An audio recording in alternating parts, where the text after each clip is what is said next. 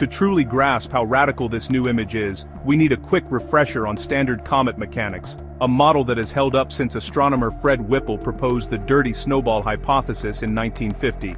Comets are essentially deep frozen reservoirs of ice, dust, and rock.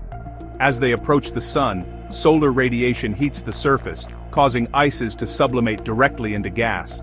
This outgassing creates the coma. Then, the sun's constant outward pressure pushes this material away. This pressure has two components.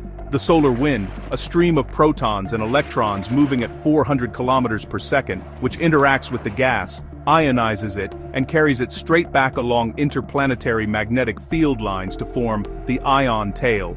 The second component is radiation pressure, the gentle but relentless push of photons themselves, which pushes the larger dust particles away.